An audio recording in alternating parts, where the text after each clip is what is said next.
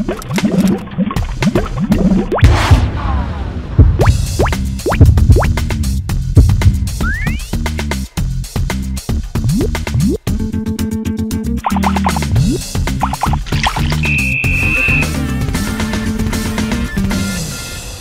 back to our fifth session in our 7 sessions program of marriage coaching. In our first session, we talked about an introduction and the biblical foundations in a sacred marriage. And in our second session, we talked about falling in love for all the right reasons. In our third session, we talked about assumptions and expectations and understanding gender differences and different sexual responses. In our fourth session, we talked about understanding the 5 love languages and fighting disaffection in marriage. Today, in our fifth session, we will be talking about helping couples manage their finances. We will talk about money. As a matter of fact, more conflict in marriage is about money and financial pressures. More domestic violence is about money issues than any other issue. It's important for young couples to talk about this topic before they get married. Respecting each other's money style is important, rather than focusing on what is right and what is wrong, just like understanding the different love languages. Money can be something that can improve relationships and improve communication, or it could tear relationships down. I will talk about 4 different sections in this topic. Number 1, money personalities. Number 2, why people think, do, and act about money. Number 3, some communication tools. And number 4, the 5 hot buttons. First, we will talk about the 6 money personalities. First personality is a saver. The second one is a spender. The third one, a risk taker. The fourth one is a security seeker. The fifth one is a debtor. And the sixth one is a flyer. I encourage, as we talk about those personalities, each person should determine his primary money personality and probably his secondary money personality. First, I will start with the spender. This person is very good with spending money. This person might not be in credit card debt or anything like that. What they tend to do is when they get their paycheck, they tend to think about where they will spend their money and what purchases they will do. There are some strengths to this personality.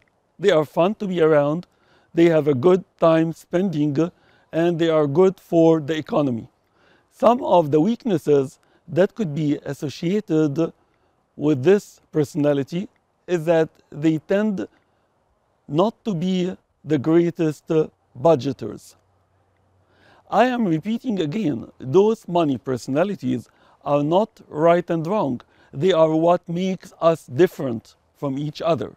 A spender is the person who, when they have money, they will start by thinking how to spend it and how to enjoy it right away. The next money personality is the saver. That is the person who, when they get their paycheck and after they pay their bills, if they have any money left, they will want to save it. Again, there are strengths and weaknesses with this money personality as well. They are good money savers. It's very easy for them to save. Probably they will have a nice retirement plan because it is their natural tendency to save it. On the other hand, they could be perceived as no fun. Another personality is the risk taker. This is the person who wants to risk some money for a gain or by being more aggressive in investment. Often the strengths we could find with this personality is that the risk could pay off. Some of the weakness could be jumping into an investment without doing enough research, they may end up losing money because of the high risk. The next money personality is a security seeker. That is the person who is willing to get less gain in order to know that their principal is staying and going to be okay. It is so important for a couple's money security to understand their own and each other's money personality. It's important to know, as we discover each other's money personalities, to know that they are not gender-based. The next one is the debtor.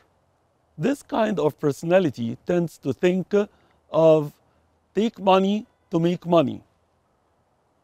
There could be strength here if there is an investment opportunity, and there could be a weakness here if they end up having not enough money to pay off what they borrowed and get in trouble that way. The last one is the flyer. That is a person who tends to fly blind and not knowing where his money is. A perfect example is a person who doesn't know how much exactly they have in their checking account, and they still write a check off of it anyway. Now let's talk a little about how we develop our money personalities. First, we have past experience, which will determine how we spend and how we save and how we work with money as a whole. Whether it is personal past experience or even family past experience, that we learn from it is so important for couples to talk openly about past money experiences, as it will help them to understand each other's more deeply. With that, we need to talk also about the way we were raised. A person usually either mimics the way the parents dealt with money issues or rebels against it. Another huge one on how we spend our money is societal pressure. It is so important for a couple to discuss together how society influences how they spend their money. We can get ourselves in huge debts because as a young couple, we want it all and we want it now. Many couples are moving in this direction as a result of societal pressures. That brings us to another very important point, which is what are our core religious beliefs when it comes to money. That would affect how we use money and how we weigh money in our relationship. Next, we'll talk about communication. How can we get on the same page in dealing with money issues? Oftentimes, we find one of the couple who wants to talk about money all the time, and the other one does not want to talk about it at all. I found that it is so important to set aside maybe once a week, once a month, just to talk about finances. It has to start by identifying your money personalities. Then move on to finding what your financial concerns are and what could be frustrating you when it comes to money. Also, having a financial plan to where the money is going and which partner is responsible for each part of the plan. Then what happens when there is a conflict or when somebody below the budget? Here comes the idea of meeting at the fence. We'll take a break now and we'll come back soon.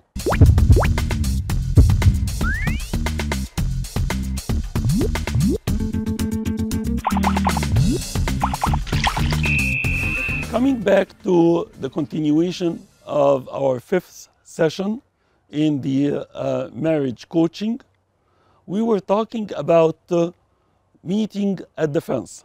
This is a place where you could go without a lot of anger. So I encourage you to meet within 24 hours. Acknowledge that you will be addressing the subject, but it doesn't have to be right then. Have a cooling period before meeting at the fence. When you meet at the fence, you get to listen, both stating your side and listening without interrupting. I'll stop now for a second to tell you an example of meeting at the fence.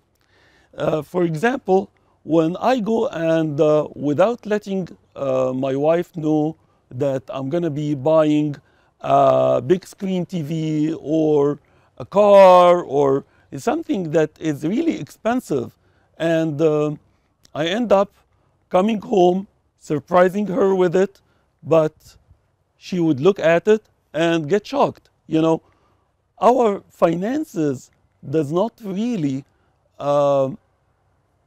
accommodate this amount of expenses. So, and she's so upset, while I thought that I'm doing something that's going to be very exciting. At that point, we need to stop, and I promise her, and she would promise me, that we're going to come back and we will discuss it again and meet at the fence, at a safe place, at a safe time, and after all the immediate emotions and immediate anger would start subsiding. Now, coming up with solutions and compromising, then celebrating when you work together and solve your money challenges and conflicts, also make sure not to stop each other from dreaming to achieve any financial goals you ever dreamed of. Don't stop dreaming. But now, coming to the final step in this session, we need to talk about the 5 hot buttons. Number 1 button is budget. There is no perfect budget. It is just a flexible roadmap. But there has to be continuous mutual buying and spending between couples. Also making an agreement that if we have to spend on anything more than certain amount of money, we have to discuss it with each other first. That would save the couple so much pain. Number 2 hot button would be investment. We see a lot of conflict between couples over what kind of investment. Getting on the same page is very important. Number 3 hot button is future planning.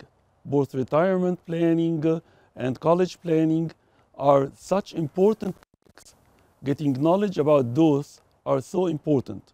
Knowledge is power. Talking through that is so important too. Number 4 hot button is insurance. That could be disability or life insurance and so on. You need to find what kind of policies are good for you and what might work for your family. The main reason is setting expectations and being able to talk about it. Number 5, the last one, is charitable giving. A lot of couples don't talk about how they are planning to give money away and where they are planning to give it and why they want to give it. Also, the average amount in percentage of their income they want to give.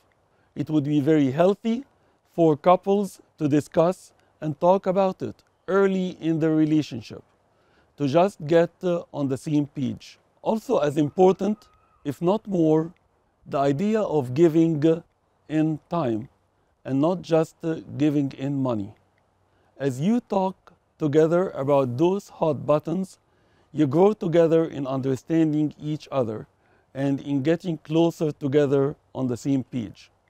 This concludes our 5th session. Thank you for listening, and until we meet again, God bless.